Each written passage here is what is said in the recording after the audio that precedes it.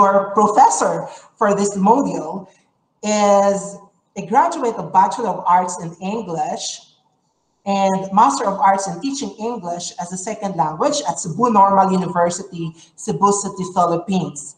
He also finished his Doctor of Education, major in Educational Administration at the University of the Visayas, Cebu City, Philippines. And also he finished the academic requirements leading to the degree Master of Arts in Special Education at Negros Oriental State University, Dumaguete City, Philippines. A former OIC secondary school principal and State University professor at the College of Education and Graduate School, English program teacher also in Bangkok, Thailand, a part-time teacher at Ifugao State University under the cross-border education of St. Robert's International School, and also a part-time professor at Philippine Christian University.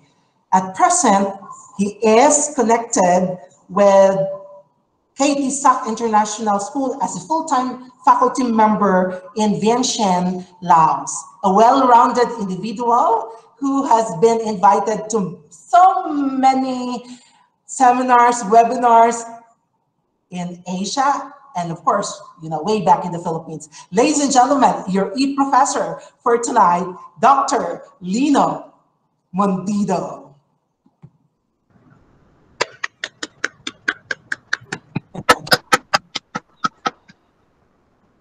Your microphone, Doc.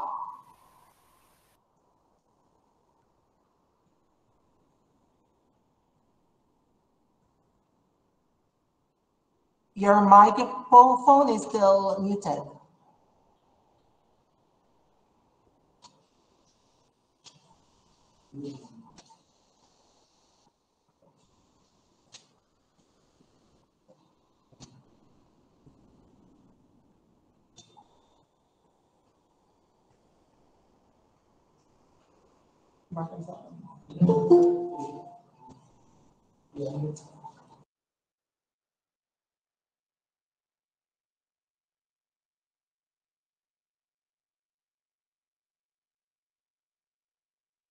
On.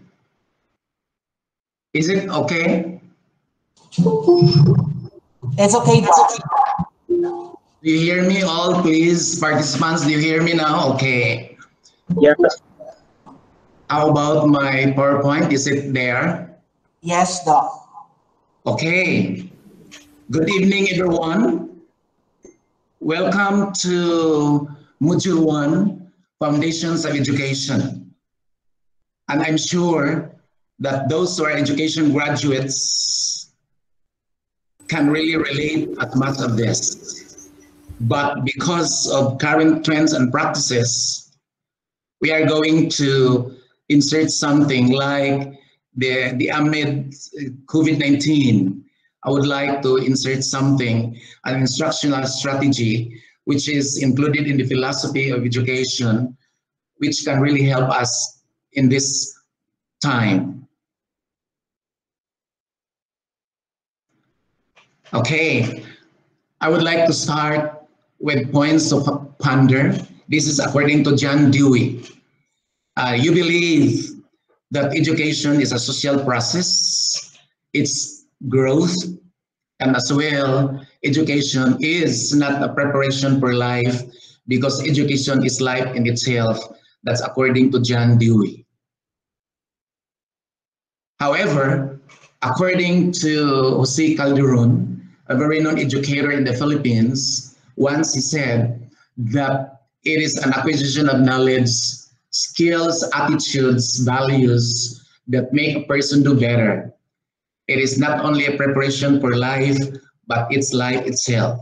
So in other words, we teachers, we are going to find means and ways and means that we are going to capture the interest of our students, not only for learning the subject, but as well, they are equipped with values and attitudes. So in other words, in teaching, we would like to go with value-laden teaching.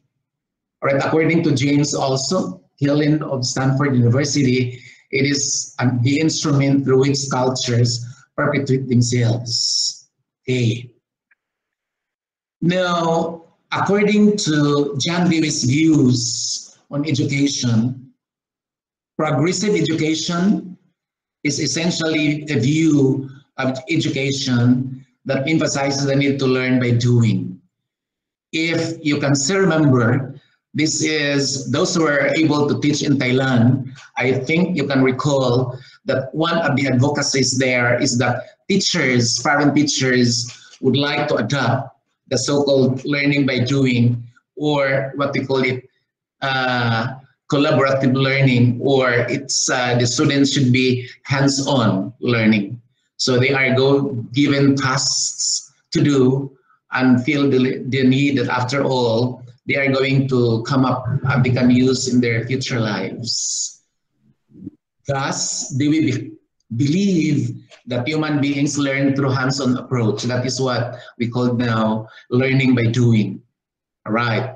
And this pragmatists believe it's Dewey's disposition that the reality must be experienced. So, in this case now, if you are going to come up with lessons, there is a need for us to connect to real life. Okay, the purpose of education today, it's a pragmatic purpose. We call that we learn to work. If we are going to relate this to curriculum, the students are the center of the curriculum and the teachers are the doers of the curriculum. And in short, these are only papers, but we need to realize that we are the players of this curriculum schools use. So we teachers, we need to look into the progress of our students. And today, according to Misha Kitchell, that education is being there to give us knowledge of our place in the world and the skills to work in it, in which curriculum should always be revised to answer the needs of the time. Right. And also it is underpinned by the specific theological framework known as pragmatism, that is the advocacy of John Dewey. Okay, what do we expect as teachers in these foundations of education? Exactly, it is setting goals for schools and students is an important process in foundations of education. As teachers, relating to this, we have also our goals and recall the Bloom's taxonomy, which is really fitting for this, that if you are going to set an objectives, these objectives are not only a requirement, are not only for compliance, that this could be an objective which our students will be guided what to do. So we need to input and we need to process and we have also output to come up with this number one. Number two, it helps to motivate people. If we're going to relate this, we teachers would always be motivating our students in the classroom because, as mentioned, they're the center of curriculum. So then we are going to give justice of their coming to classes because they are really hungry of our teaching and in which they would learn from us. There is what we call the symbiotic process, learning from students and students would learn from us. Also, it is also a good way to show the clear path to success. For student side, after all, if we are going to be very passionate in teaching, we can see what would be the end part of our teaching as far as education is concerned. However, it is imperative that school heads should work with teachers to develop a plan and mission for the school. We teachers are the players of the curriculum as mentioned. And it is with us teachers to really engage more of the activities to realize what really is in the curriculum or in our planning for teaching. That is why it is expected that we are going to move forward. Your attendance in this webinar would help you so much to refresh your minds. In our job as a teacher, this is according to this order, Sadker and Settlement. Okay, topic 1, we would like to talk about foundations of education. Accordingly, this foundation of education provides an essential link between practice and theory. As mentioned by Mr. Nico, he made mention of a lot of dimensions which would cover. And then when we talk about practice, it's our profession. How are we going to carry on our back our profession as educators? And the theory, what are the current theory? What are the practices that would be good for our teaching, which beyond the book, beyond the curriculum, beyond research, we can really create. In the making of this, it would make effective reflection and decision making possible as teachers. Then number 2, it would enhance the ability of educators with teachers to be reflective decision makers, to make effective use of conflict judgment and critical thinking. In such a way that we teachers, we should always be reflective in the sense that we should also consider the many factors of our learners. We cannot say that in one wink of our eye, our learners learn the best way. No. Learning takes time. Somehow, learning is painful. At the end, with our all efforts, preparing some materials, when we go to our classroom, what we expect cannot be carried over. It's normal because our students are not machine. They are not computers. So they are human beings. So judgment, though it will be complex, we should have to think it over. But we should also end up to critical thinking. If you can recall the Bloom's taxonomy, the 2 parts of the Bloom's taxonomy, the first, second, third, that's the lots. 4, 5, 6, that's the hots. Lots means learning order, lower order thinking skills rather. And hots means higher order thinking skills. When we would like to come up with critical thinking, this is really in the higher level of Bloom's diagram. So we are not going to only stop, but we want students to be critical thinking, that after all, they are ready for the battle of life to come. Number 3, we educators should prepare for intelligent and responsible leadership. In short, our teaching would always be guided that we are dealing with students to become good citizens, and they would be responsible. And if there are problems, they can really solve. Like now in the pandemic, there are issues on mental health. So if the students are equipped with some intelligent ideas and they are having the responsibilities, there's no reason why they cannot make an adjustment amidst the pandemic. All right, another one is also guide us as educators, careers for our teaching, research, administration, and policy making. I would like to quote on research now. I don't know if you have experience making an action research. An action research calls for problems of your subjects taught. You're going to find it out. What's the efficacy of your teaching of the subject? To really note down what could be some difficulties students face in your subject. So there is a need for you to really come up with a research, action research. This is really the reality or the happening in the classroom as we are teaching. Okay. 4, it would help us understand what schools are like. So what I mentioned already, what current practices, what policies are really in our schools or in your schools now.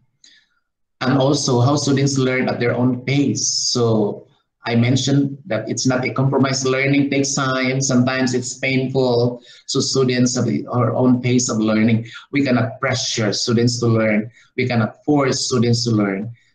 And I do believe that learning is not a compromise and it takes time, because according to John Dewey's law of learning, the law of practice, it says there, law of practice, meaning it's a law of practice means perfect.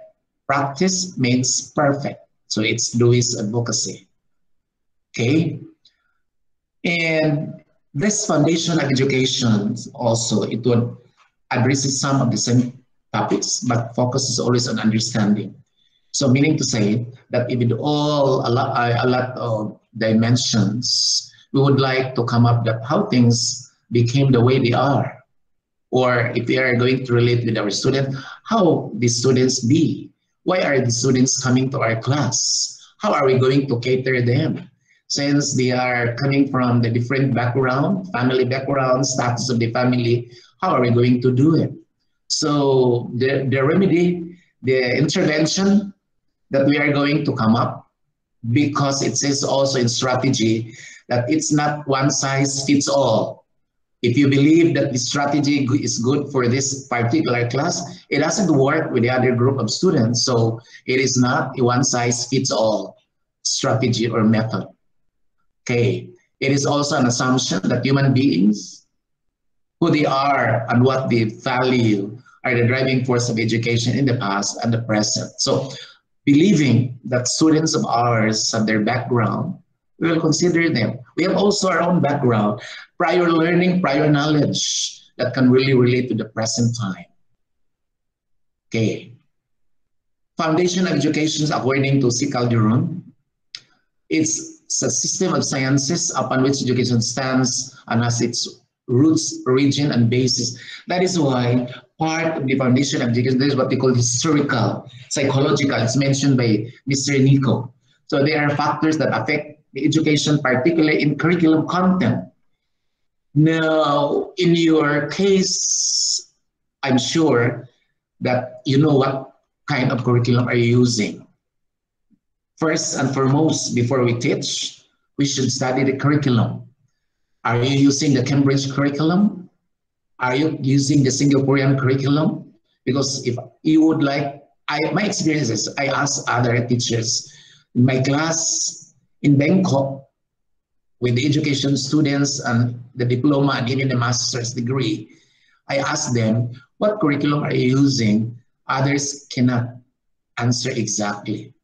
So we should know the curriculum, because curriculum is our basis to develop our planning in the class. This is only a paper, as mentioned, but there are skills there.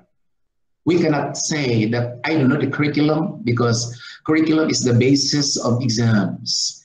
There are skills that can be used in the exams. Curriculum is guide. As mentioned also, we can teach beyond the curriculum, but teaching beyond the curriculum, we should also consider that we are not violating the laws of learning. So far, there are 12 laws of learning. I don't know if you can still recall. Let's find it out at all times that we can do anything under the heat of the sun in our classroom, but let's also find it out that we are not violating the laws of learning. So 3 laws of learning from Dewey is the practice makes perfect, the law of practice, law of effect, and the law of effect, practice, and I forgot the other one anyway. So there are 3 laws.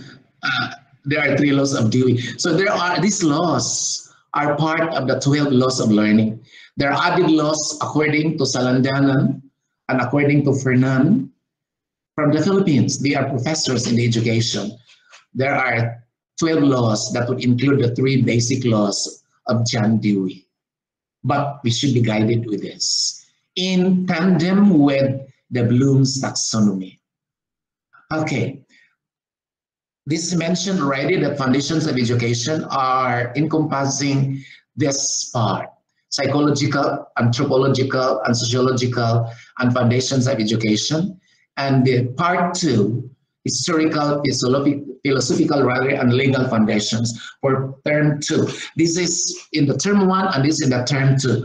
Now, what are we doing here is we are capsulizing topics that could be applied in our classroom setup. We are not doing all, because if we will do all, it would take 1 semester. So we are with topical, the important topics that can be applied with our teaching. So we don't mind with 2, we are particularly more on 1. Okay? Any violent reactions? All right, topic 2, educational philosophies and branches. And its branches, okay. Now, mention that it set of values and beliefs about education that guide the professional behavior of educators, so teachers. We are also guided with educational philosophy. Aside from educational philosophy from a very known authors in education, very own philosophers, we should also create our own philosophy that we call it personal educational philosophy. I hope you have your own, because believing that learners are coming in our classrooms diverse and from different parts in the country, different parts in the society with different behavior. So we teachers, we are to model. I'm not saying that we are all perfect. No one is perfect, but at least we model the behavior. Notice that in the classroom, somehow you are disturbed, or we are disturbed. These are the disruptive behavior. How are we going to deal with this? So applying the principles of classroom management. It gives importance and purpose also of education. All right, here, schools of course. So there are branches. One is suggestions from subject specialists. That is why schools have the heads, have the coordinators, have the grade leaders and specialists, because they are in charge to echo what could be the needs of teachers and students in the classroom. Second one is studies of contemporary life. So what are studies, what are practices that can be applied, that can be merged in the curriculum development and planning of teachers. Another one, use of psychology of learning, laws of learning, mentioned already. So what are the psychological effects of teaching? What do you expect from students? What do you want your students to do? What do you want your students to learn? What do you want to evaluate? How are you going to do an evaluation? We cannot escape from evaluation, because teaching without evaluation is not teaching. Evaluation is always part and parcel of teaching and learning process of teachers in the classroom. And of course, studies of learners rather. There are a lot of researches, so get in touch with conducted researches, read a bit of it, or if you have time, kindly, because there are practices that we can really get or adopt from conducted researches on education. They are available online in Google, so you can find. So my advice is, let's give time to read online researches which were conducted, and this can really help us.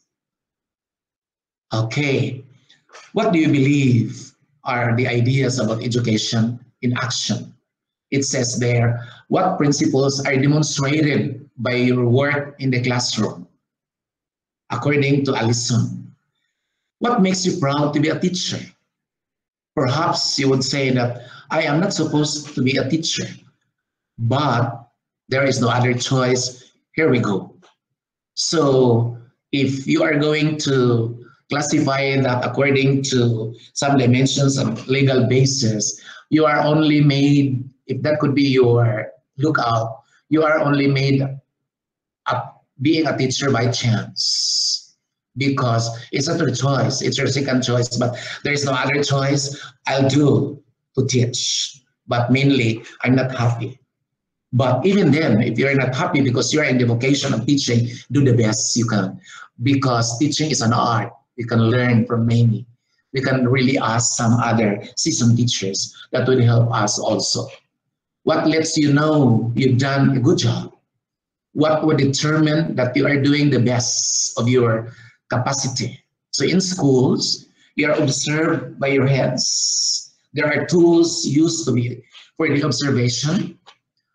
I'm not sure if all of you are observed by your heads, and after all, you are given the observation result, the tool used, and there is what we call the forum or the face-to-face between your boss, and they would like to come up with what have you done good, and what could be the excellent part of your teaching, and what points you are going to improve. Because for me, when I was is principal of the school, I had three bases in the observation. In summary, I would like to come up with three. The part one is the excellent part of a teacher. Second part, the points for improvement. And then the third part, what would a teacher do if a teacher is open for improvement? So there is what we call a just a very very heart-to-heart talk that we are in this vocation. We should move forward with our teaching styles. Okay, question? Okay. Now, what makes teaching a philosophy? Why are we going to know about foundations of education? Why are we going to know about the philosophies of education? The ism of education. First, what shall we do with our learning styles, or the learning styles of students? If teachers have styles of teaching, learners also have their styles of learning. If you notice, and if you can recall, there are a lot of styles of learners, quadrant styles of learning or learners. Then beliefs about students. What do we believe? Are the students be here in our class to learn, or our students are only in our class to sleep? What could that be? Beliefs about knowledge. So do you believe, or do we believe that will our students learn from us? Do we believe that our students memorize subjects, memorize lessons? Do we believe that we would like to write long writing on the board, and we would like to let our students copy on their notebooks, and after all, nothing? Would it be working or not? And then beliefs about what is worth knowing. What is worth knowing on the part of a teacher, on the part of us, and on the part of the students. And then what would be our personal beliefs in philosophical areas? As I said, it would be very nice if we would like to have our own personal belief or personal philosophy in life. So we would like to come up with the standard philosophy of education from different philosophers, and it would end up on teaching behavior. So what kind of behavior we should do, what kind of behavior we should eradicate, what kind of behavior we should improve, so that our students will be benefited. Because everything we do, the target are the learners. Okay. Now, philosophy, it provides educators, teachers, and curriculum makers with a framework for planning, implementing, and evaluating. In this case, we do the three. We are to plan. Before we teach, we plan. It's not good to teach that we have not planning. We have not done planning, because teaching without planning is just like you are waking up in the morning after sleeping and nothing. So you should have to plan, because it's part, and then you are going to implement and evaluate after all. And also, this philosophy that we are going to, whether you have your own philosophy, whether you would like to adopt from the different educators, it would help answer what schools are for, what subjects are important. We should also remember that we should think over, are we teaching content subjects? Are we teaching non-content subjects? So what shall I do if I'll be teaching not non-content subject? Like if I am teaching social studies, what shall I do? If I am teaching computer, if I am teaching English, if I'm teaching science, teaching math, what will I do as a teacher? So we should have to move forward and look forward. What are we going to do? So we are just like a horse with a horse blinder. We should have to look forward. So if we are going to look forward and we know students better, their background, we can make an adjustment. As I said, it's not one size fits all. What materials and methods should be used? Are you a teacher who is considered to be a chalk, board, eraser, top? Are you a teacher that you are just going to the classroom, nothing? Are you a teacher that you are well prepared? Well, it depends on us. Okay. If we are going to come up with the materials, importantly, what method should go? Because it would also be parallel to the lesson that we plan. All right. In decision-making, philosophy also provides a starting point that will be used for succeeding decision-making. We can decide, like if our students do not learn, what will we do? If our objectives are not carried over, what shall we do? Shall we reteach? Shall we do another activity with the same objectives but different activities or whatever? And another thing is the philosophy of curriculum, the planner, the curriculum maker, the implementer, the evaluator. It would also reflect his or her life experiences, beliefs, social and academic background, and education.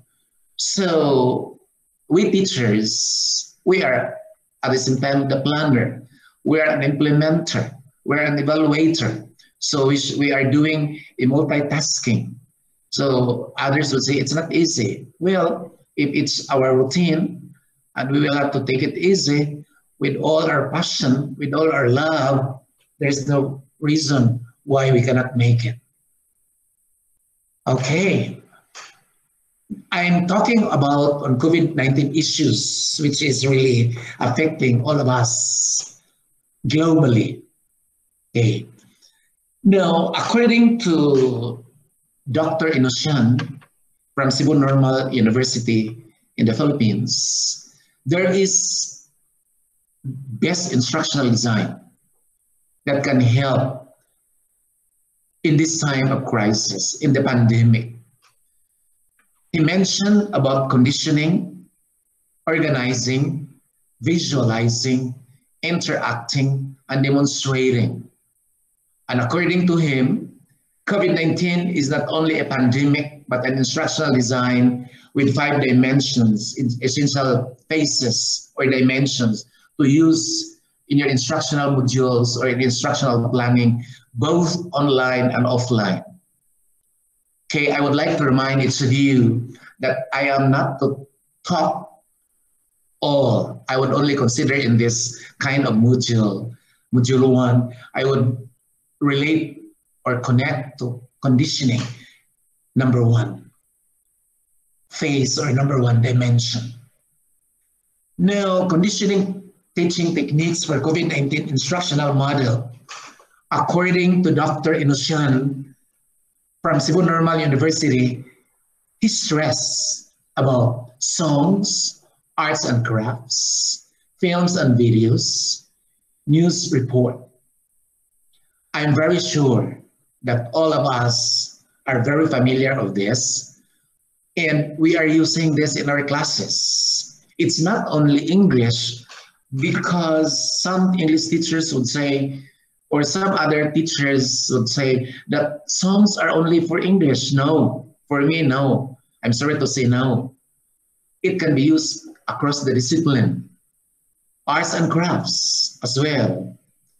Others would say, I'm not good in drawing. Well, if you are not good in drawing, if there are teachers in your school good in drawing, you can use him as your resource speaker. Probably, you can ask him or her a follow-up if there could be output of students. So it's just a matter of collaborating. Another one, films and videos. I would like to remind, if you are going to use film and videos, these are very concrete according to the ladder of experience in teaching. But we teachers, we should be reminded that films, videos should be watched by ourselves first before we are going to play this or use this in the classroom. We are going to view this in 1 week. It's not that you are going to have the video this evening and tomorrow you will play without looking at it, watching on it, reviewing on it. Or if you know how to edit, maybe you can edit, because there are some parts in the videos or films not good for the age level of your students or our students. All right, for the news report, this can be very common, and we can use a newspaper, or we can use some, if the students have their connectivity on their at home, they can really come up in the internet news online. That can help. Now, I can remember that one teacher in social studies, every Monday, his routine is to come up with news reporting. And after the news reporting, they are going to come up with brainstorming, and which is very good. It's not only in news reporting that after the news would say no more, but there are other variations a teacher was employing to come up with the whole time allotment in the class. Conditioning techniques, shortly or importantly, can help. And then if you are going to relate to Lehman's term, conditioning technique is a kind of a motivation that we are going to let our students ready before a proper or lesson proper.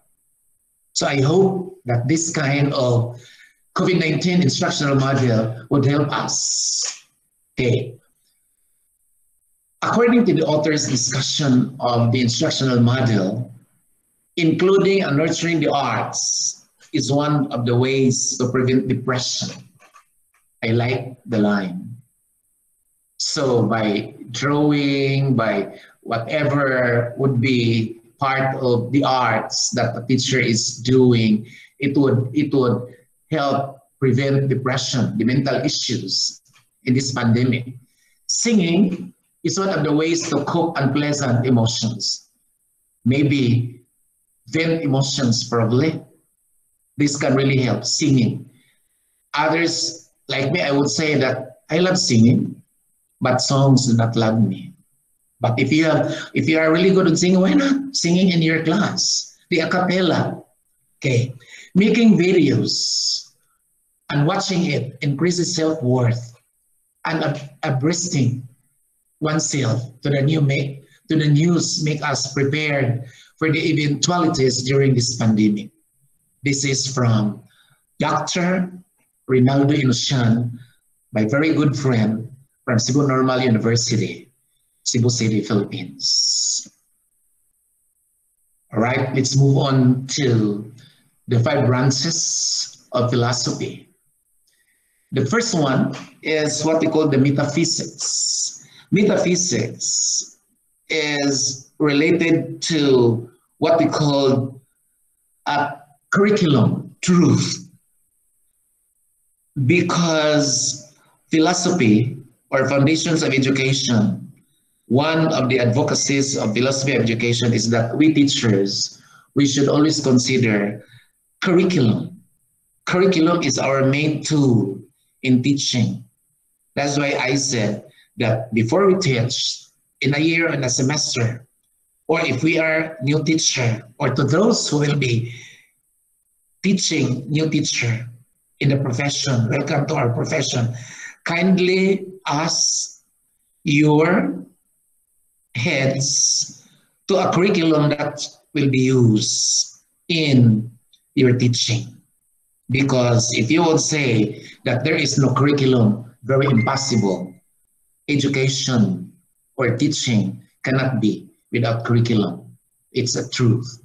Second one is, we call it epistemology. It's knowing methods. We teachers would also know the triadic mode of teaching. I'm sure you can still recall the triadic mode of teaching. Simply, it's called teaching strategy. A teaching strategy has three components, has three dimensions, because basically, if we are going to say teaching strategy, it is exactly what we call the general view. So what methods? So the first one in triadic mode of teaching strategy is approach, down to methods, and last is techniques. So if you would like to come up with approaches, what particular approaches are you using in your class? If you are teaching math, what approach? If you are teaching science, what approach? If you are teaching English, what approach really are you using? In that, if you are to determine the approach that you would use, what method? If you are teaching science, what approach and the method you will use is laboratory method, experimental method. If you are teaching English, you are using grammatical transformation. What would be your method? If you are teaching travel and tourism, you are using outcome-based approach. What would be your method? And after determining the method, what would be your techniques? Because in the techniques, you will also consider the learning styles of our students in consonant with our teaching styles. We have different teaching styles and students have different learning styles. We cannot assume that our students learn this way and other students should be also this way. Not. It would be very impossible. And however, if you would like to relate this with the three philosophical foundation of education, with our beliefs, it says there that if you will say what is real in teaching, we would consider ontology. And what is true is epistemology. So in other words, for number 2 now, what is really true? What practices are we going to use? And if you're going to move on number 3, anciology and ethics, which calls for the character and values, it says also in the foundation dimension, what is good? What is good is number 3, and I would like to repeat, by the way, number 2 is what is true, and number 3, what is good. And number 4, it is anciology and aesthetics. What art, literature, yourself, ourselves, students themselves. And the 5th one is logic, how curriculum is organized, how curriculum is used, how do we interpret curriculum. You cannot say that I do not like this skill because it's difficult. I want this skill because it's okay. I'll get from the internet because it's easy and I will teach. You basically, if you are going to get in the internet, there's nothing wrong for that. But it has also confirmed with the curriculum. Does your thing used in the internet parallel to the curriculum that you're using? Does it fit to the learners in our classroom? Because getting from the internet, there is what we call cultural free. This material is used in the other countries in the world and it doesn't fit with your students. Reason, it's difficult. And what will we do as teachers? We will modify. We are going to modify that would fit with our learners. For example, if you are talking about Apple, this is only a sample, but you are teaching in a mountainous school and your school students in your school does not or do not even experience or do not have the time to taste an apple. So that could be difficult. Even if you will bring a real fruit, apple, still, why not changing that to other fruits which are really reachable in the community where the students are? So let's be concrete, because according to the ladder of learning, we should always be concrete in teaching, not abstract, probably.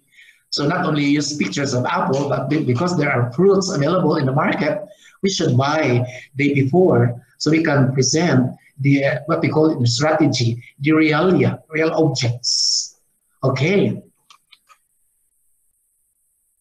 Now, topic 3 is we would like to talk about philosophies of teaching, teacher-centered or student-centered. I'm sure you have in mind what could be teaching-centered and what could be student-centered.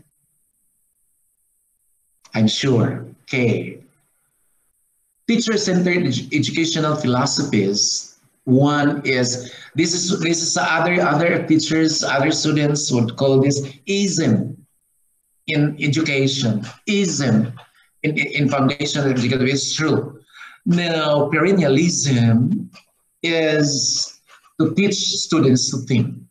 We teachers, we should also consider that we teach because we want the students to think. According to Bloom's taxonomy, we are going to develop our students to become a critical thinker in the end. So as teachers, with the 6 dimensions and levels of Bloom's, we should mix. I'm not saying that when we teach, we should consider the 6th level now. We should get from the HATS level and mix it with the LATS level. Like if we are going to make an exam, we are not going to give only true or false because exams should be varied. That would start from the very easy one to the most difficult.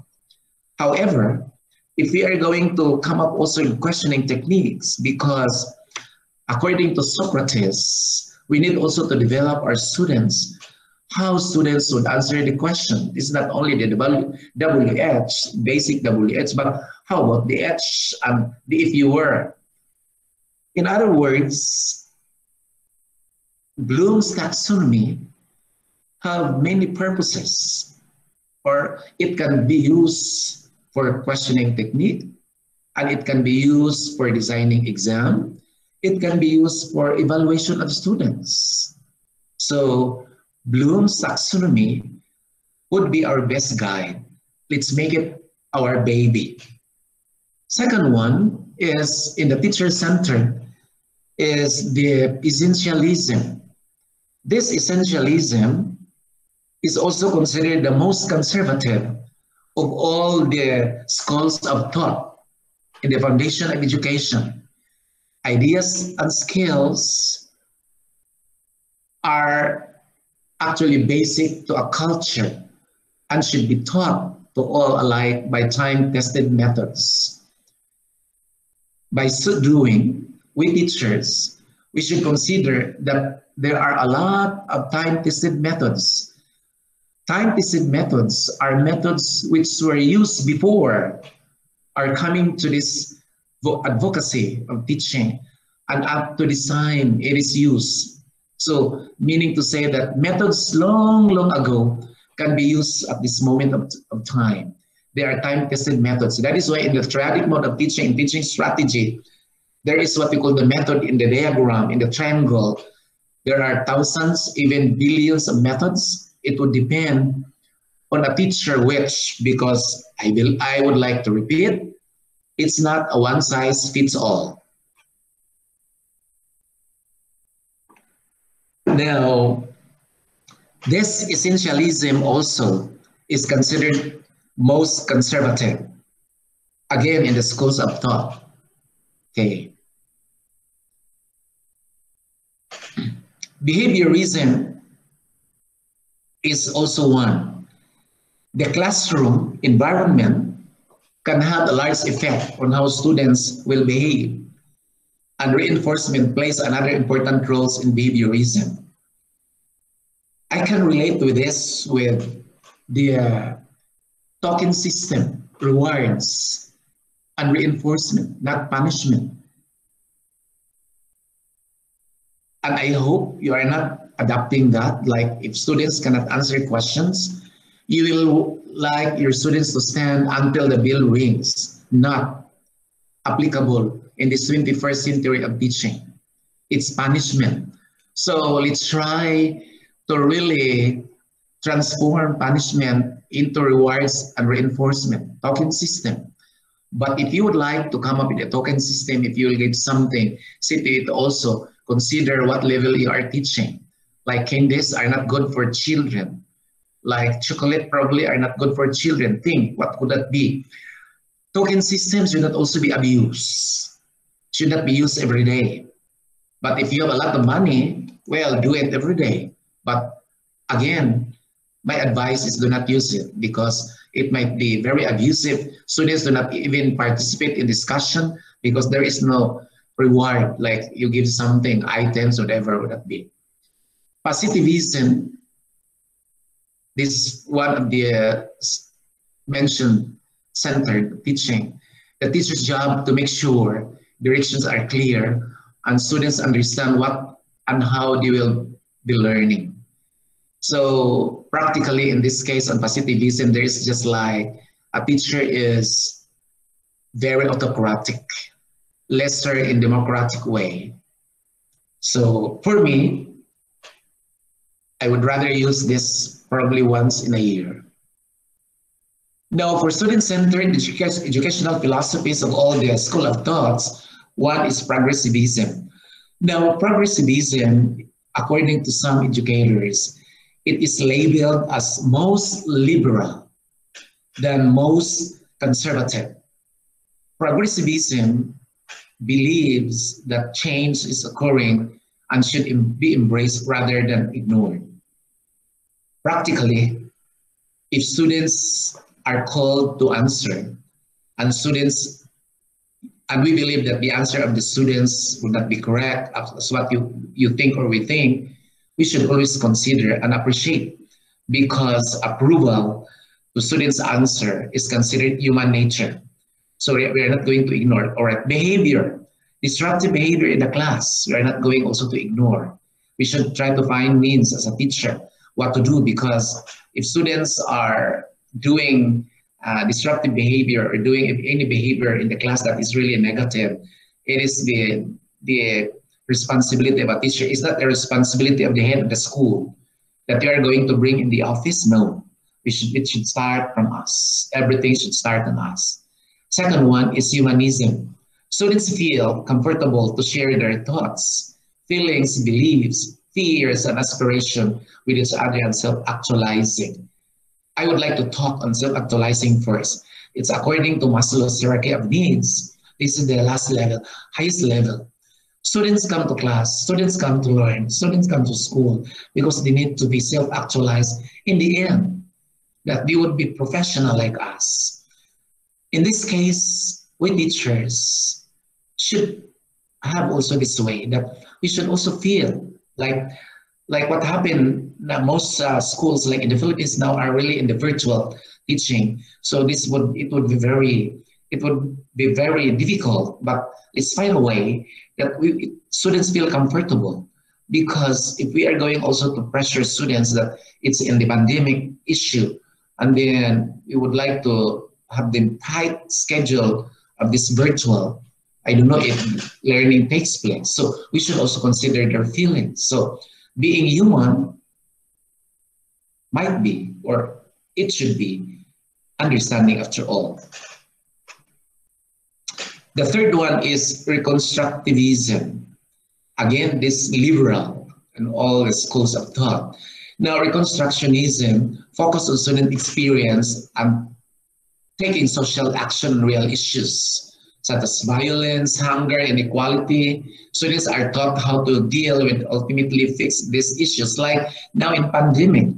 So if our students in the classroom, if we are going to connect our lessons with the pandemic and then giving them some positive thought about the pandemic, not more on negative, not more on blaming, because I'm sure that there are already mental issues on this, it would add up trauma to our students. So we should bring our students to like the happier moments in our class, because it's not easy for the youngs, especially our students who are so young yet, and they are not very receptive to pandemic issues. So we should try to really let their minds open up, or they should have to open up sharing rather than forcing them to do. Okay, if they are going to share, all right, let's also make any positive comment or positive probably like reaction, because these students of ours are also suffering from this time of crisis. Now, constructivism, it emphasizes developing personal meaning through hands-on activity based on teaching and learning. So this is really, I would say that others are not important. This is also very important, the most important of all. Like, we want our students to learn by their own hands-on learning, but we should also supervise. It doesn't mean that if you're going to use hands-on approach in teaching, we should also only say, okay, look, you do there, and nothing. Not. There is also a close monitoring and guidance from us teachers. So this is from Dr. Grace, Education for the Philosophy of Education. All right, I think I gave this already. All right, there are 5 dimensions of learning relating to the foundations of education. If you would like to come up with declarative learning, it's the one. If you are to use this in the question and answering techniques that students would like to answer WH, fine. If that could be procedural learning, the how. So this might be difficult for our students, but well, not all, but maybe most. So we should expose our students to the how and the if you were questions. Unconditional learning, when and where, okay? And the reflective learning, the why. This is where we are going to stress most of the time, the why approach. And the metacognitive learning, the how to learn. So we teachers, we should also be very sensitive with these dimensions of learning. So we can really adjust which of this and what could work well and what could not work well in our teaching as far as students are concerned. There are, in relation to that slide, there are also kinds of achievement targets. What are we going to target or goal? What is our goal? Foundation of Education says that we teachers should have goal targets in teaching, not only that the objectives, but what else we should do in order to concretize teaching with our students. So the master factual and procedural knowledge, what students need to do or to know. This is like, if it's just like the IPO method, the input, the process, and the output approach. So what are you going to, what we want our students to know in our lesson, what we want to know in our objectives, because objectives guide what the students should do. If they are able to do what else after all? If they are able to locate what else after all? For example, if you are a social studies teacher, you are not using globe and map to back up your teaching, and you are talking about countries in the world, countries in Asia. It would be very good if we are having a backup with using the globe and the map, because there might be a difference using the globe and the map. So after all, students can weigh which could be easier for them. So we are going to expose both. So when I was the head of the school, I always advised social studies teachers to come up with these 2 materials, both the globe and the map. And then know outright versus via the reference. And in short is, how are we going to come up with our materials? What would be our materials on hand? What could be references? Are we using references, current references? Are we using the old reference in 1990s, 1920s? So there are a lot of references online that can back up with our lesson. All right, open stated with verbs, knows, lists, names, defines. If you can relate this, we can have this as the objective probably, and these are really the verbs in the Bloom's taxonomy. All right. Secondly, is the reasoning targets. What would be our reason for having this lesson? What would be our lesson, reason for having these materials? What would be our lesson for having this kind of activity? If you cannot finish the activity, what shall we do? Okay, so this is more on thinking proficiencies, using knowledge to solve a problem, make a decision, and plan. We would like to bring up our students to solving problems, right? How these students would be ready so that after all in their lives, they are ready to face problems. Okay, this represent mental process that as predicts, infers, classifies, hypothesizes, compares, and others. So this would also, again, these are the very vocabulary words, these are the verbs found in the Bloom's taxonomy. Our reference would be Bloom's taxonomy for this. Performance targets. If you would like to talk about performance targets, we should also consider teacher's performance and student performance. Everything should start from the teacher. We cannot expect student performance if a teacher does not perform well.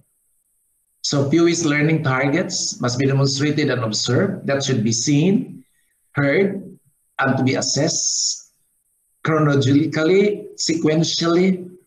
Okay. Examples of this, the oral fluency in reading. If our students do not know how to read, our elementary kids do not know how to read, partly we're to be blamed. So what shall we do with this? What intervention program? What intervention strategies are we going to use for this? So we can remediate the deficiency of the non-readers, the halters, the reader word for word. Or playing musical instrument. If you're a music teacher, what particular instrument that you are going to use?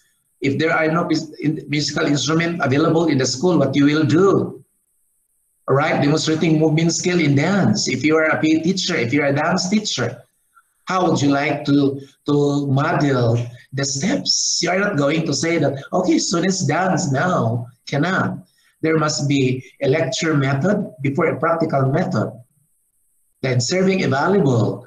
How are we going to teach serving a valuable? If we are a PE teacher, we are not going to say through the ball, but there are processes there. Starts with the lecture, and then after all, the practical or the laboratory method, which would be the actual demonstration of students using that kind of ball that you expect. Right. Topic 4, philosophical foundations of educations. The traditional, we are also talking about the conservative, most liberal, most conservative. These are also classified according to traditional and contemporary. The traditional educational philosophies or the schools of thought, first one in traditional is realism, idealism, perennialism, essentialism.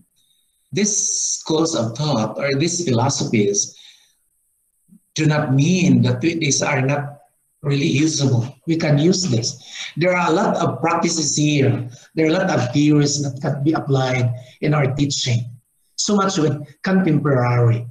Pragmatism, progressivism, critical theory, reconstructionism, behaviorism, constructivism, humanism, connectionism. We can get a lot of this here. This could be our tool. Use this as our tool. They are available online on Google's. We should also somehow consult this kind of philosophies because there are a lot of guides here that can really help us expand our lesson, make our lessons concrete, make our teaching concrete. So after all, it would benefit with our learners. Topic 5, summary of educational philosophies. Now, according to the educational philosophies, behaviorism says that people, actions are driven by a need to gain rewards, reinforcement, or avoid punishment. See, punishment is not letting students to stand if the students cannot answer, not anymore. Letting students go out if students are doing negative actions in the classroom, not good. putting a coconut husk on the head of the students, standing in front, it's a shame. It's a kind of walk of shame. So that should not be. So according to behaviorism, we teachers would like to come up with reinforcement and rewards, as mentioned, the token system. It is meant to increase a good behavior. It's like a reward that if you are going to do, it would increase a good behavior, because the more negative, it would be also be the more outcomes negative. So behaviorism says that. Now, in behaviorism, there are two subcategories. Repeating is reinforcement and punishment. Punishment can be positive, we all knew this, and negative. It is one that involves giving the student something he should does not want. So it's positive punishment. All right, negative punishment is one that involves something or taking away something the student does want.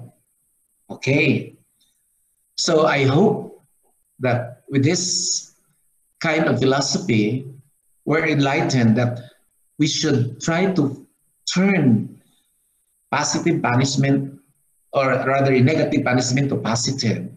Let's always, one thing there to be happy is just practically it's just like you are using a rubber band approach. Stretch the rubber band, it will still go back.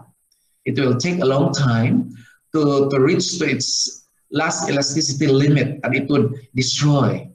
So perhaps a rubber band technique can be advisable. It's just like stretching a rubber band.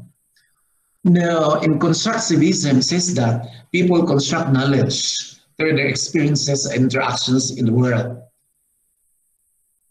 Converting this to student part of the students, if we are going to call our students and students are not ready to answer, of course, they cannot give the answer.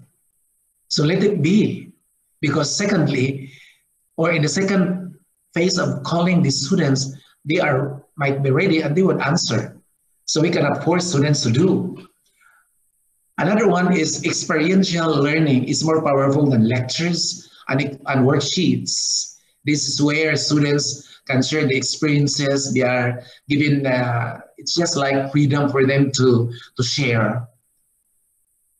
Without much ado, the students can really give a lot more about their lives and experiences. Another one part of it is social learning. This learning through interactions with other people. Most effective form of social learning doesn't come from the teacher interactions with students, but from students' interactions with other students. This is what we call it S plus S, students plus students interaction. They are more comfortable going or giving reactions going to other students because they are of the same age. They are comfortable sharing, talking. That is why talking somehow it's overused, where they can learn because they believe that if they are going to interact with their the same age, they would learn more and they can have more encouragement rather than for the teachers, because maybe the students will say that the teacher is so strict and I have limitation to share. That could be difficult. All right. The next one is project-based learning, the very known PBL. This PBL is also one of the best approaches that can help us in all subjects across the discipline. Students work in groups to figure out the problem. It's a collaborative learning, working with other students. Students are encouraged to figure out the solution based on their own understanding of the world and the topic. Now, if we are going to use the PBL, especially if we are going to have the groupings, we should always consider to give or provide a teacher-made scoring guide. We call it teacher-made rubrics, because it would be very easy to evaluate group work, especially if they are to present that you are breaking down points, what you want the students to do. so that when students are guided with your rubrics or teacher-made scoring guide, they would know, they would also adjust the way they are going to present because the student scoring guide is already given or provided. However, if you are going to adopt or use the scoring guide, give the scoring guide ahead of time. For example, next week you would have this kind of activity and then you are still in brainstorming and you want your students to present by groups. You can give this time the scoring guide or the teacher's rubrics so that they would be very skillful to do an adjustment because the scoring guide is there for them. Okay. The third one is the critical theory, or we call that reconstructionism. It is about how our educational system can best offer education to all people. I can relate this to the EFA, the education for all, that we have no right to say no to students who would like to enroll, even criminals, and their cases are already dismissed, and they are going back to normal, and they are to enroll in our school, and you are in the enrollment committee, you would say that this student was once a criminal. Cannot. You try to do research, whether cases are dismissed and they are back to normal, they have the right for education.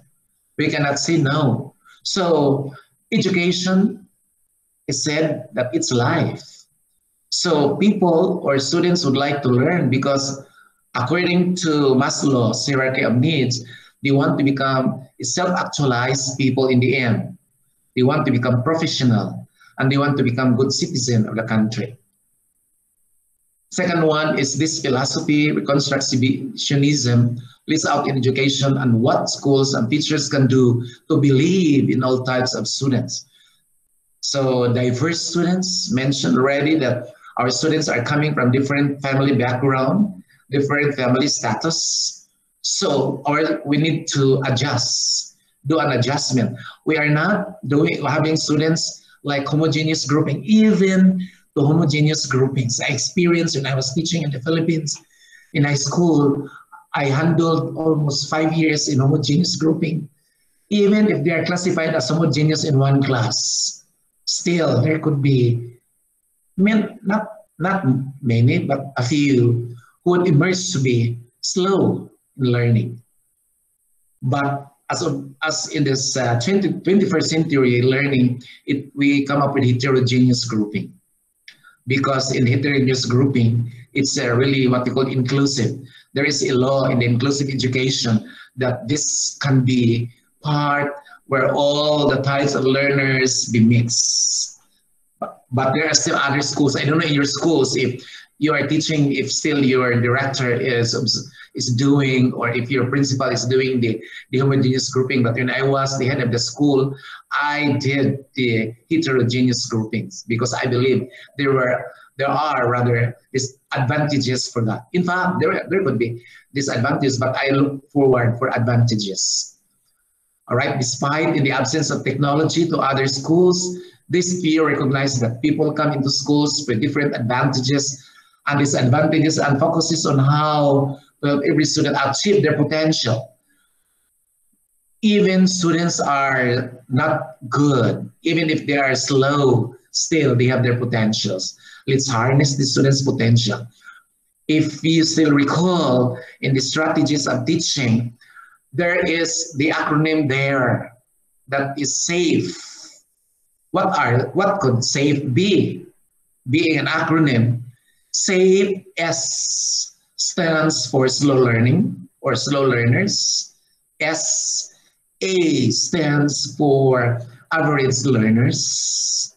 F stands for fast learners. E stands for excellent learners.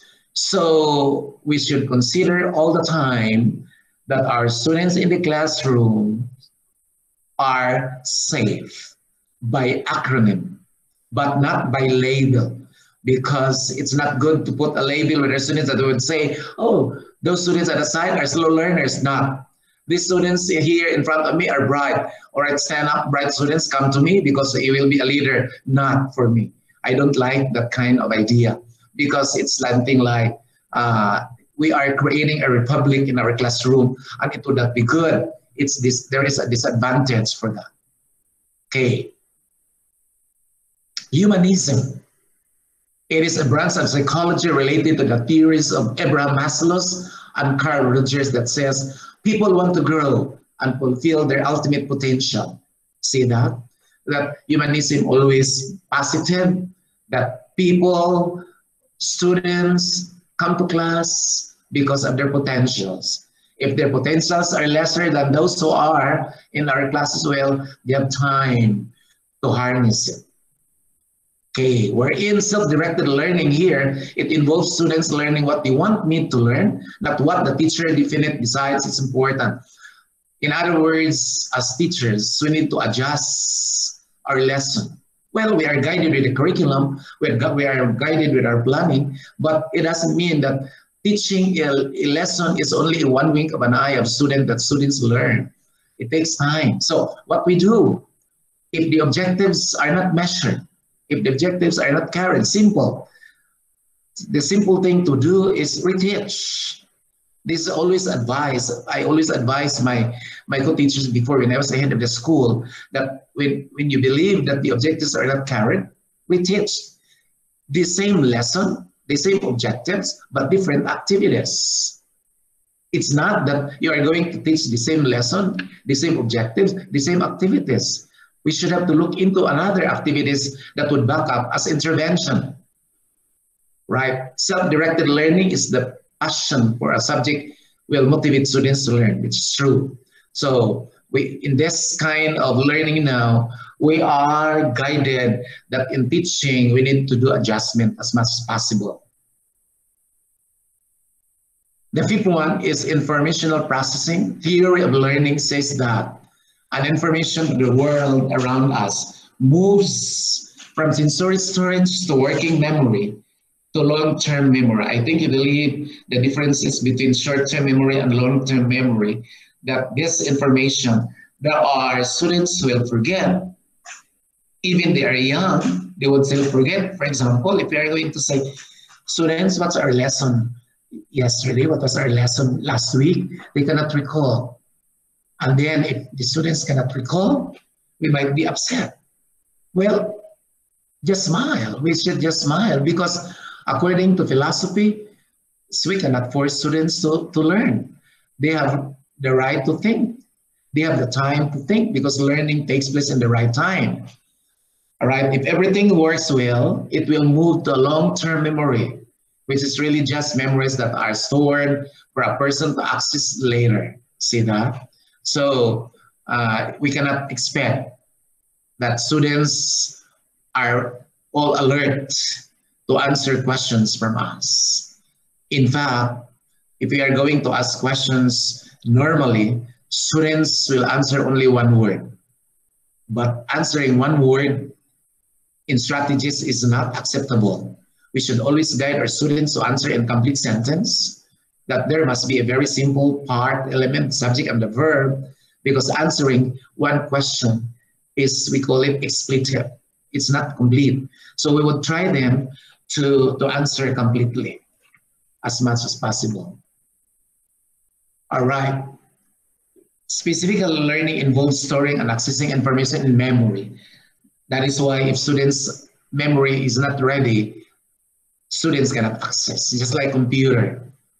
When a student can get information from working memory to long-term memory, they can become overloaded.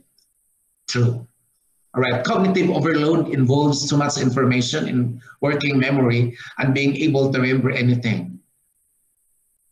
Right, this is just like if we give a lot of tasks.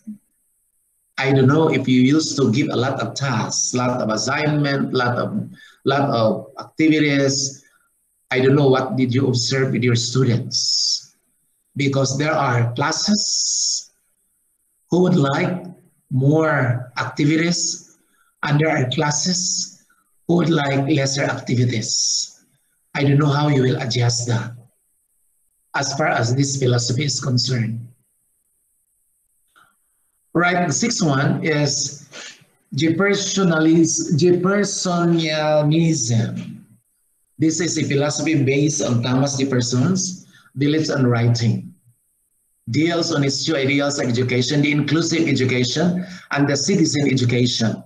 Inclusive education is a law. I mentioned this as there is a law, inclusive education. This is where some of these difficulties, students with learning disabilities are merged.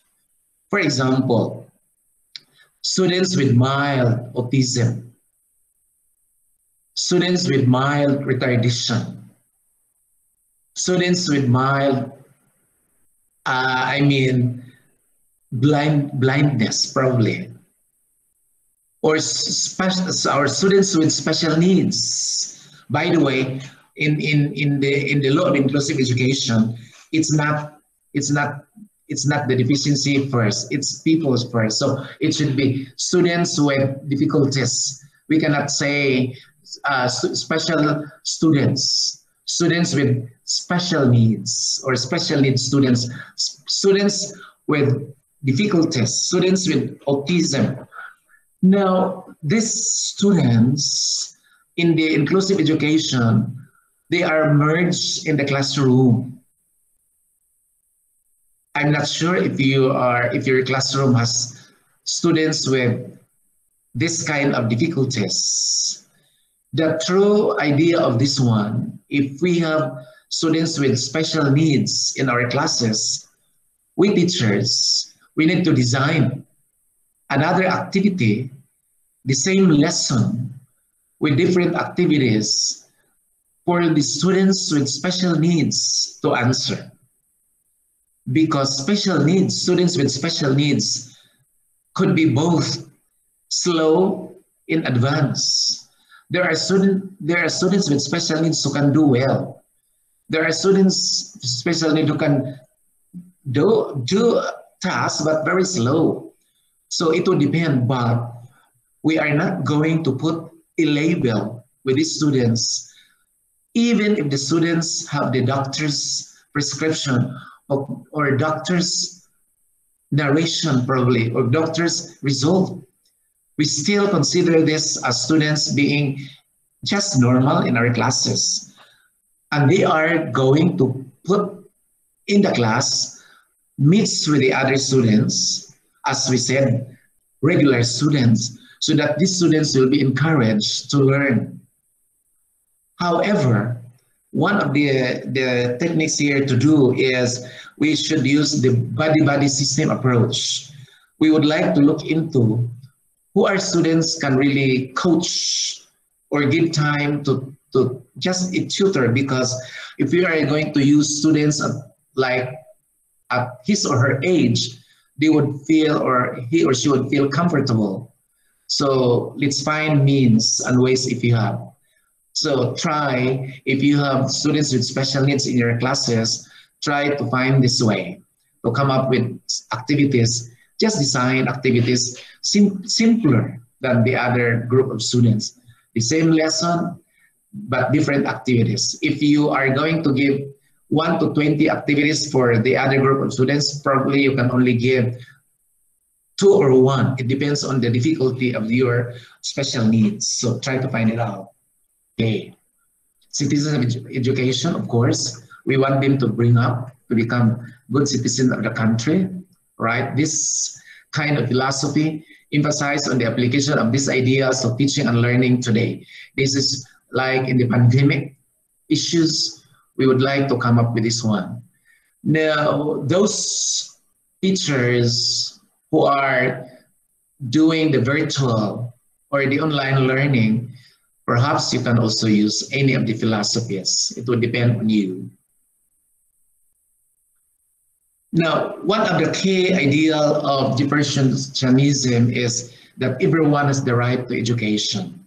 That's true. We call that also in the IFA, education for all. Everyone has the right.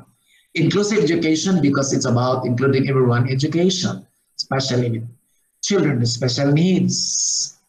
Schools should educate students on how to be good citizens, a concept known as citizen education. Okay.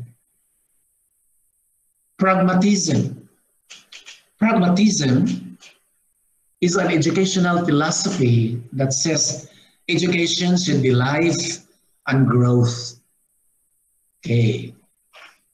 If we are going to relate this in practical view as teachers, if we are going to teach, we should be energetic, we should be lively, we should be ready, with all wearing the smiles, not unbecoming, all right? No problems. Even if we have problems, we should have to leave it at home. Once we go out from our door, after that is problem is no more, right? Because we need to be all smiling, going to the classroom. Okay. Teachers should be teaching students things that are practical for life, encourage, guide students to grow into better people. So that is why I made mention with this, that lessons should be connected to real life. Like now, how are we going to connect lesson to these pandemic issues? And we should see to it that it should not trigger trauma with our students as far as mental health issues are concerned. So that after all, these students of ours still be better and happy students in the end. It says also that the idea of practical learning should apply to the real world of teaching learning process. Practical applications of this lesson is very much important. Try to connect your lesson in real world, in real life. Just switch in a moment of time that probably you will see learners or students, what if, blah, blah, blah. It's up to how you'd like to connect. That after all, students would share their ideas. Another key component to pragmatism is experiential learning, which is just a fancy way of saying that education should come through experience, which is correct, right? It's a difference in learning ideas versus learning through practice. Okay, I mentioned already that what we teach in the class, what the students learn in the class, according to the philosophy, it's really after all that these students can use them in the real lives, can use them in the real experience of life. All right, experiential learning is all about practice and figuring out how to discover knowledge through experience.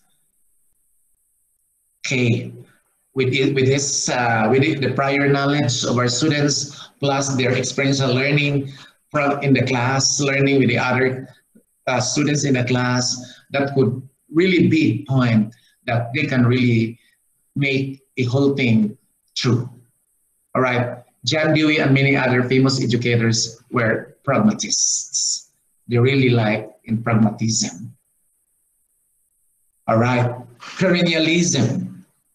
In education, it is an idea that school curricula should focus on what is everlasting. As mentioned, curriculum is just a paper. We are a doer of the curriculum. We are the implementer of the curriculum. What students learn in the curriculum through our teaching, through our planning and implementing, that will be everlasting. One common example of this is when you can meet your student, or when you can meet a group of students, they would talk to you, teacher, what you taught us, we use this in university. Thank you very much for those lessons. So the students would not snap at us. They would just give the smile. The teachers, we're so happy because most of your lessons are really useful in our undertakings now in the university. or you can receive email of thanks. It's just like more than money in our pocket. It focuses on things also that have lasted for many years. True. It is also one of the cornerstones of perennialism is the concept of evergreen ideas or philosophies that last through many generations. It can be even handed down to their children. They would like to share to their families if they have their families of their own. They can really coach their kids if they are really in schools. They would share that, oh, we have this lesson before and our teachers said this way.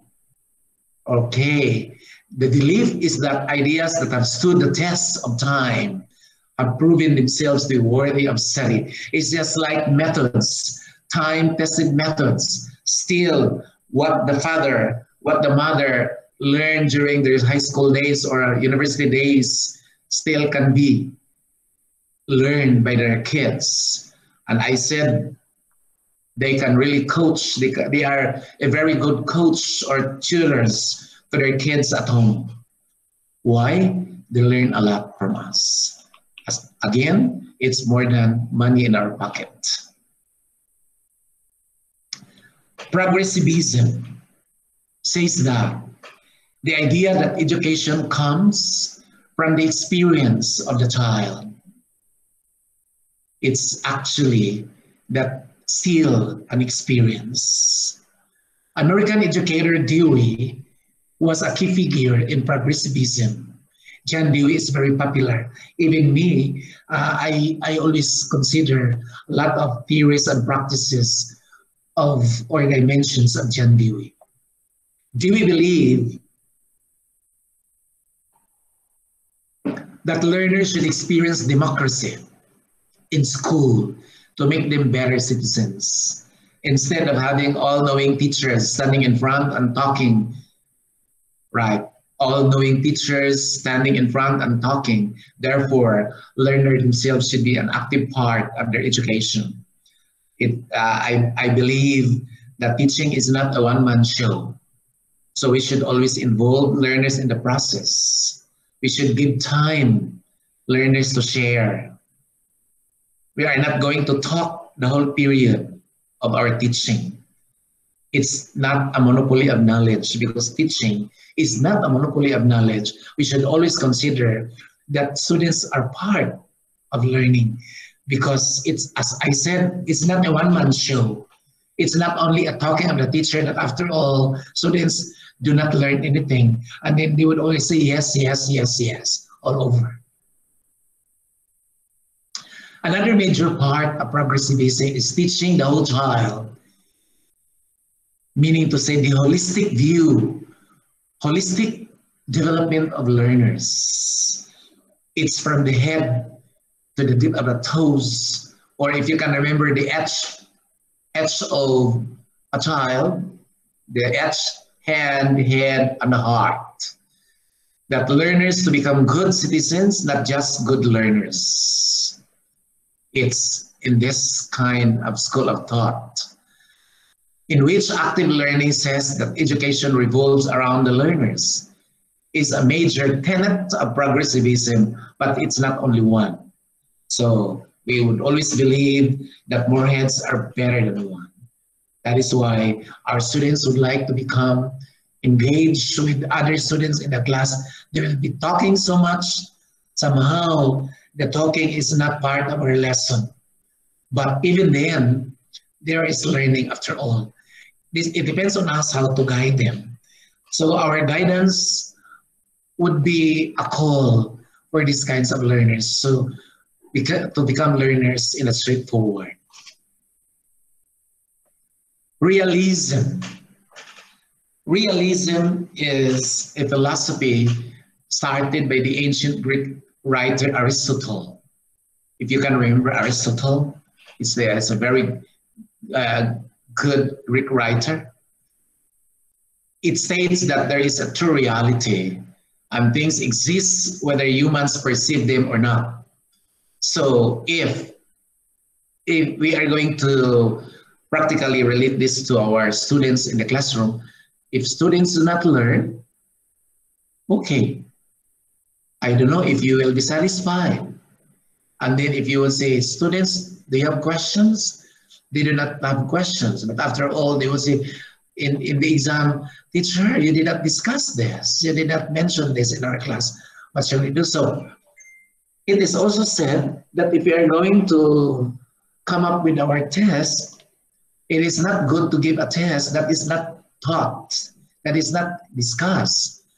Somehow, we probably give, well, you can give one just to test the ability, but if that could be more, that is not good because the students do not have a prior knowledge of that lesson, and then it's really included in the exam, in the evaluation. What if students got zero?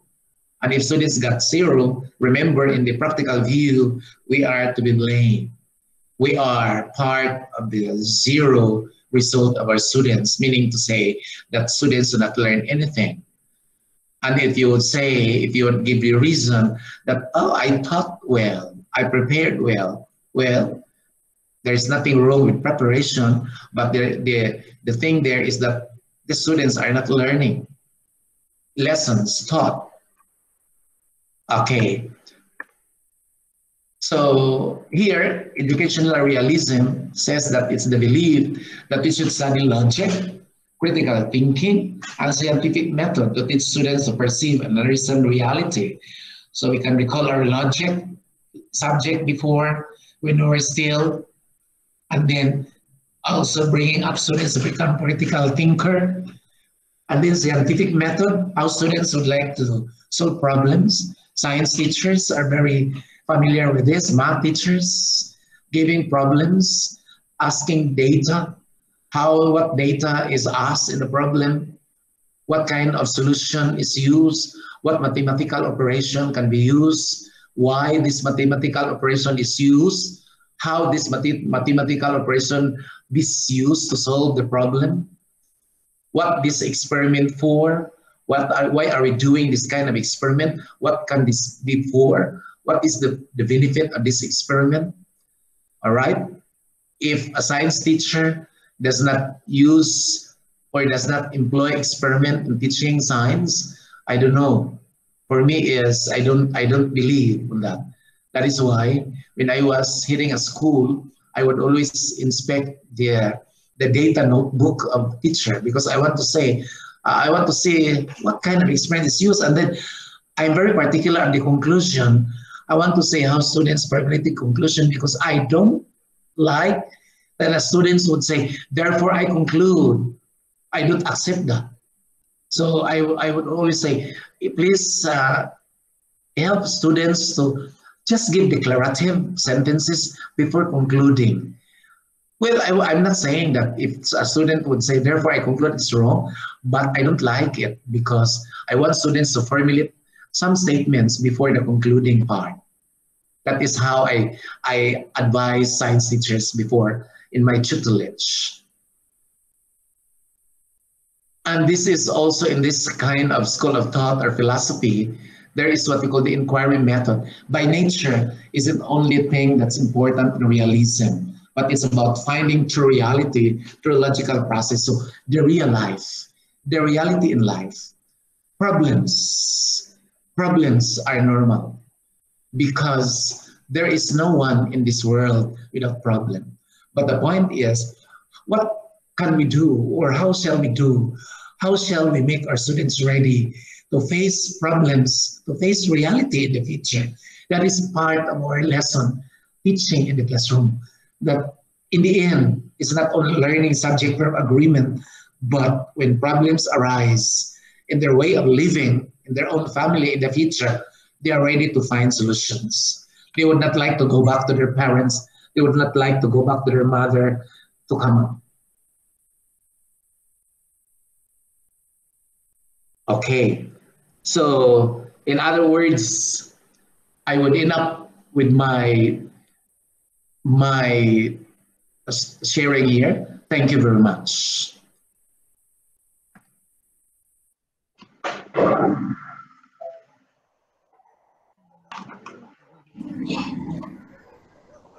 All right. Thank you so much, Dr. Lino Mondido.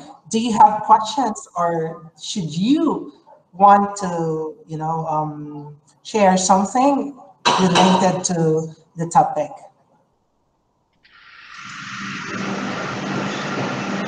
Any question, Madam Charisma?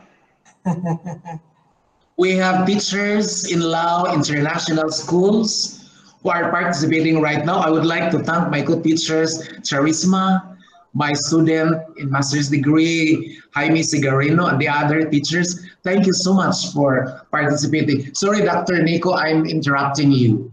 No problem, though. Sorry, you're not giving me signal, but I go beyond time. From TESOLCOACHMASTER Incorporated, everybody is welcome, because as what humanism is into, like every human being wanted to grow, and in order to fulfill, their potential. So for those who really wanted to learn and to refresh themselves, then TCM is for them. And anyway, now it's already like around 12:35 in the Philippines and 11:35 here in some parts of Asia, but still we are all alive. We are all alive. Thank you very much. Thank you very much, participants. I hope that you have learned, refresh your minds. I hope so. Now, can we have some questions, or if you wanted to ask some pieces of advice from our e-professor, could you possibly shoot your questions right now? Can we have from Miss Glyza, Teacher Glyza? Yes, Miss Hi, Glyza. sir. Oh my goodness. Actually, by just listening and reading, and it's basically a refresher for me. Yeah, and I kind of relate to the inclusivity of education, since I come from a mainstream school back in the Philippines. There's really truth behind if you have students with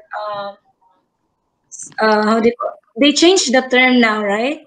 We cannot say the use Yes, ma'am. the We cannot say mentally retarded children.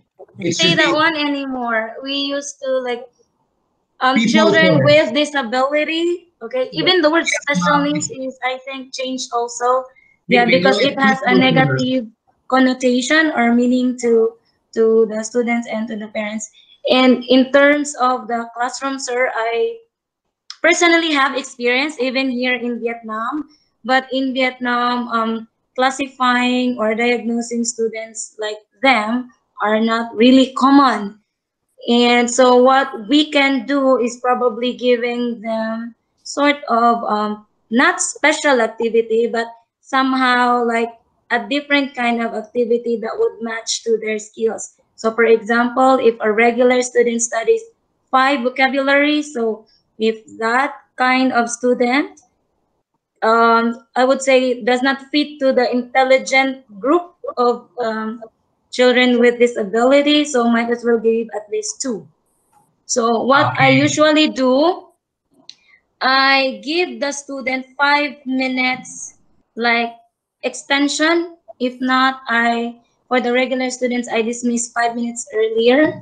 And the remaining 5 minutes, because I have a lot of schedule, I devote the remaining 5 minutes to that student alone. So something like that. So when I heard it, these children are really like education for all. So they are here to learn. So we cannot just ignore them, even though they have this kind of special needs. So I don't have any questions, but I'm so happy that it brings back the memories, and I try to reflect on the things that I should have done, I could have done, and I might do better in my classes. So something like that. Okay.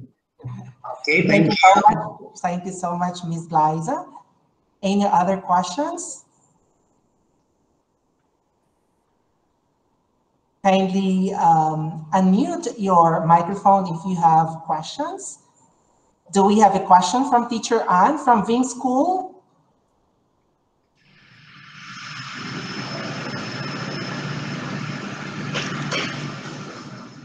Hello, Teacher Ann, where are you? Probably she does not have any question. Can we have a question from those students from the Philippines? I know it's already midnight in the Philippines, but in anyway, okay, if you don't have any questions, and if ever you still have reserved questions, for those who are under TESOL Master 220-hour course, you can shoot your questions under our chat box in our platform.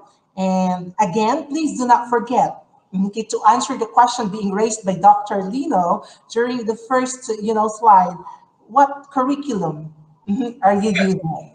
I hope that at this time you know what curriculum are you using in your respective I schools have or something in mind already. in your respective, centers. And with all of those isms, and isms, okay, I hope you already have your own personal educational philosophy, okay, out from those philosophers and from the authors of those all of those isms. Try to make your own personal educational philosophy, because we are into this business now.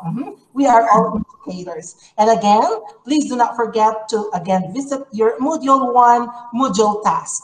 Your module task for Module 1, according to Dr. Lino, is a reflection paper, and it has something to do with teaching performance and academic performance, and analysis, impact, and perception. So there are references, reading references. So it's up to you. It's a self-paced and it's modular. So it's up to you. If you are so busy at this time, do not worry. Okay, you all have your freedom as to when you are going to finish your module 1. And again, schedules for virtual classes are already posted in our platform. So again, I would like to say thank you to everyone. And for those who are, joining with us from KTSAC International School in Laos, and for those, students of Dr. Lino in Bangkok, Thailand, and for those who are TESOL, okay, master course students. Again, I hope this is a very good learning experience, and I hope to see you again, okay, in our next virtual class, okay? So I have to